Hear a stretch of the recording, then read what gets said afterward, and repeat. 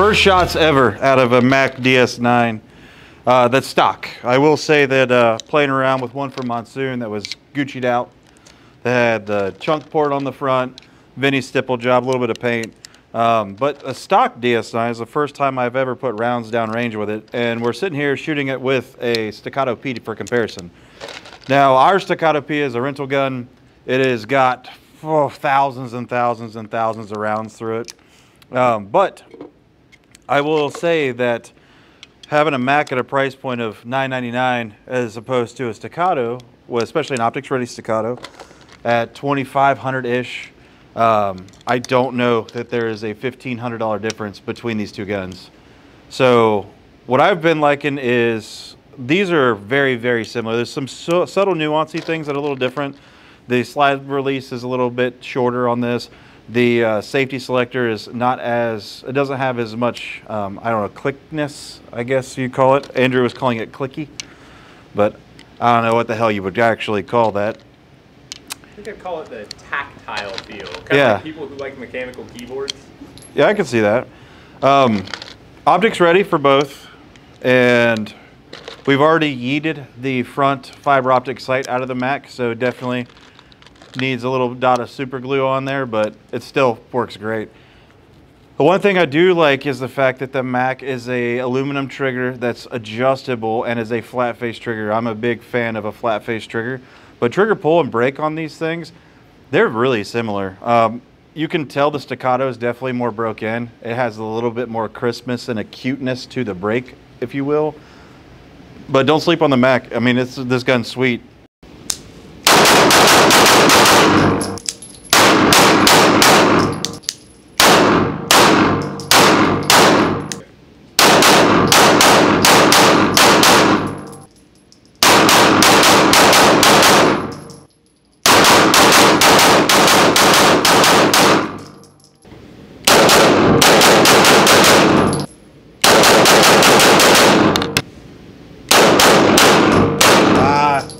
That A shot was a good shot.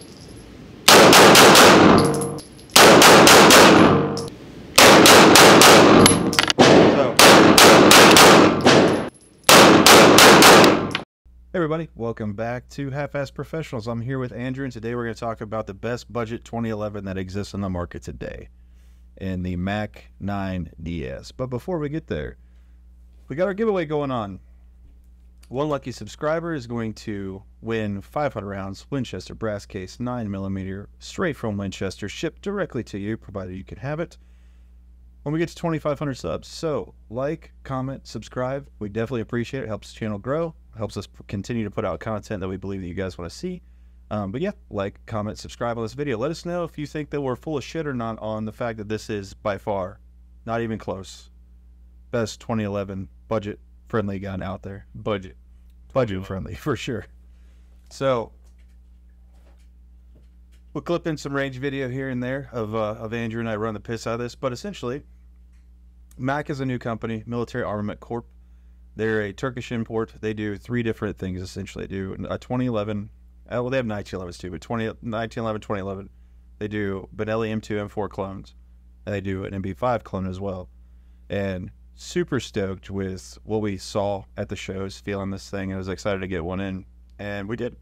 So we ran it through its paces, got really hot, did some shit. So, but I want to kick it over to you as a non-2011 shooter and talk a little bit about what you thought about that compared to the Staccato versus maybe that was something else. So that was the whole idea, right? We went out to the range. We took a Staccato P, which is what the Mac 9 is based off of. Mm-hmm. It's pretty much a direct copy.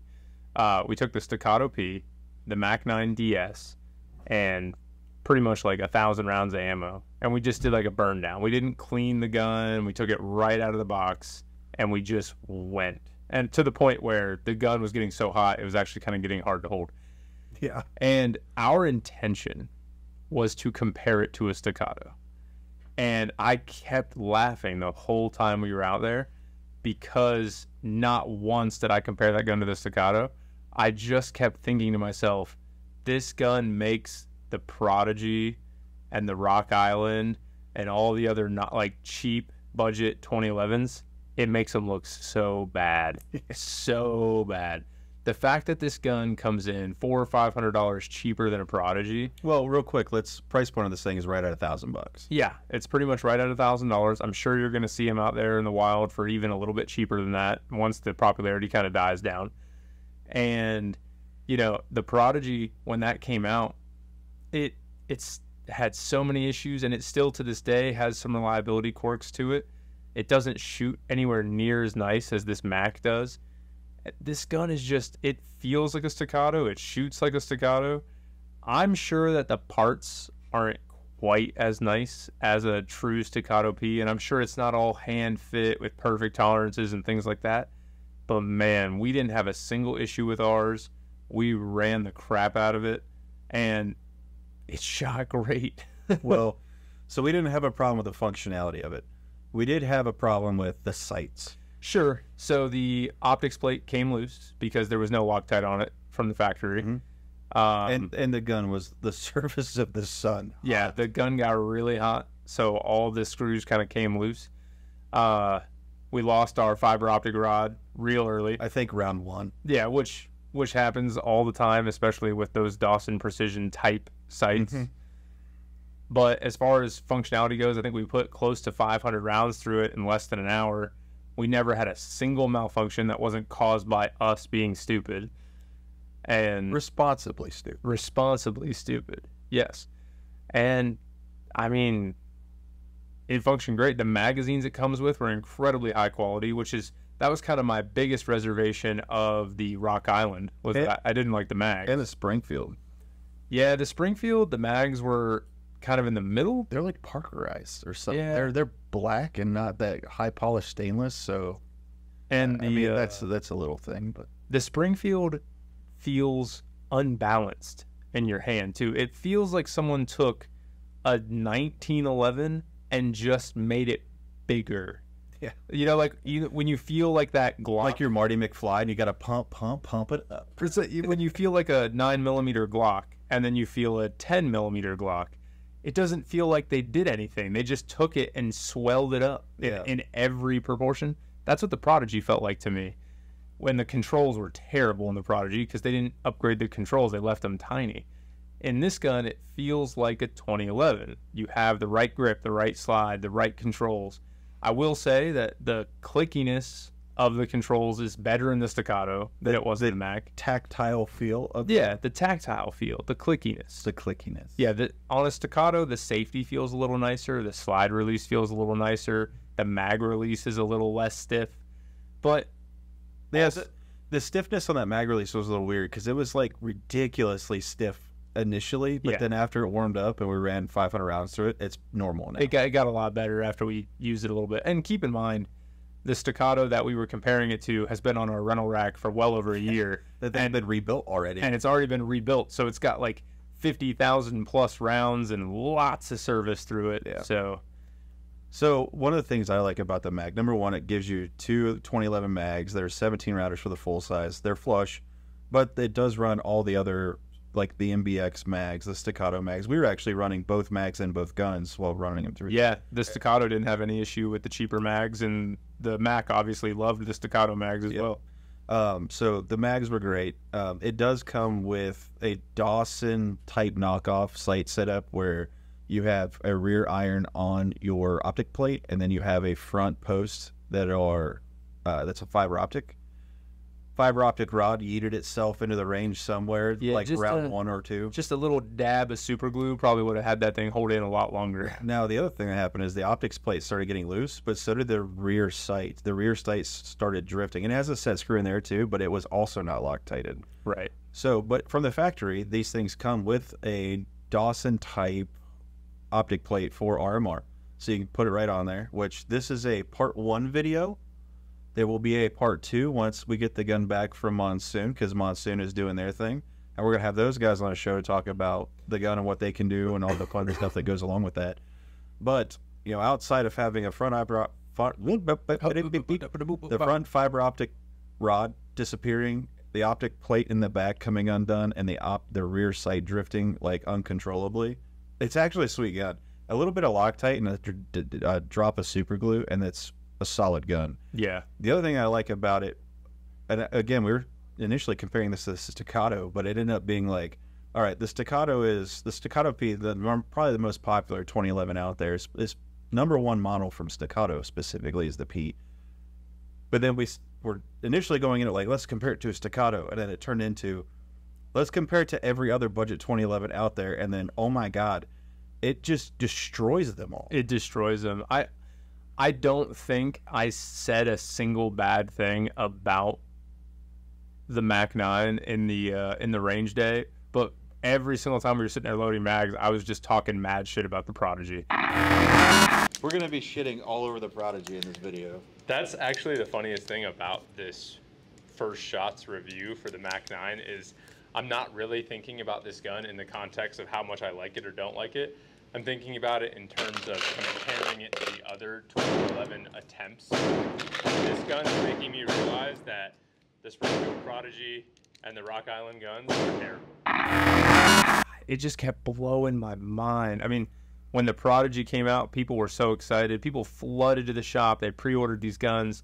And, I mean, to this day, I still have not shot a Prodigy that didn't run flawlessly. Well, the only one that I have that was run great is after they put about $1,000 in parts in it. Right. And it's been upgraded by Monsoon and everything else. So you can make a Prodigy really nice. So they took a $1,500 Prodigy and they brought it right up to the price of a $2,500 Staccato. Pretty much. Right.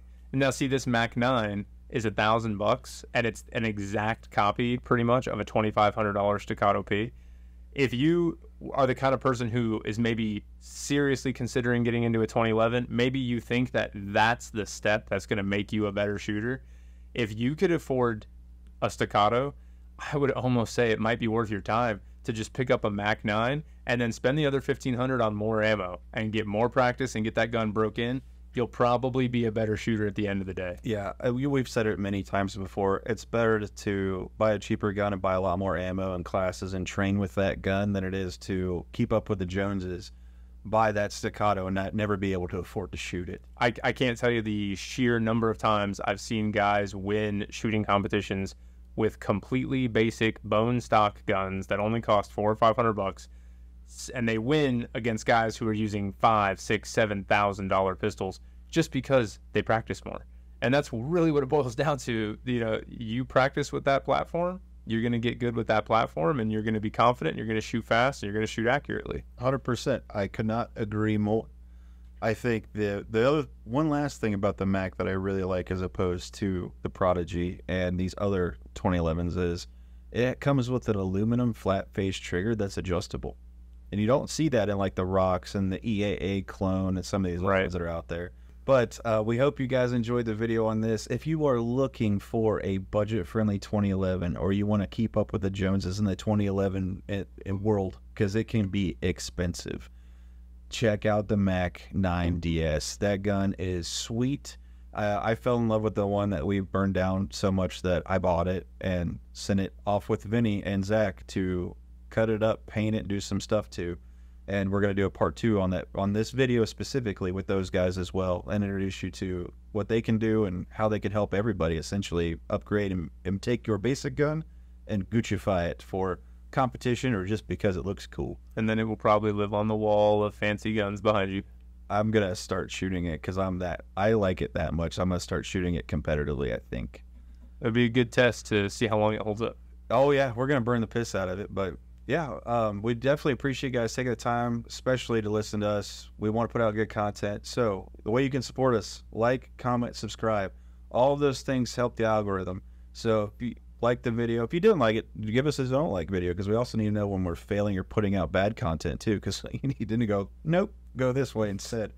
Leave us a comment. Tell us if you've shot one before. Tell us if how you feel about the 2011 platform in general, because it is a little different than shooting a normal semi-auto platform, but let us know what your experiences are. If we've missed a budget-friendly 2011 out there, we've hit the two big ones, the Prodigy and the Rock Island, but there are a ton of them that are out there now, especially the import side of things. But let us know. And then don't forget, subscribers. If you are subscribed to the channel, when we hit 2,500 likes, somebody's going to walk away with 500 rounds of Winchester brass case 9mm. 2,500 subs. What did I say? Likes. Oh, sorry, 2,500 subscribers. When we hit 2,500 subs is when we will give away that ammo, and then we'll get into the next giveaway, which I'm really excited about. But more to follow on that later. No spoilers. No spoilers yet. Not yet. You have anything else to add? Get out there and train. Don't be a loot drop. I'm not. They could do a whole video on that down the road. But thank you for taking the time to listen to us, and we'll see you next week.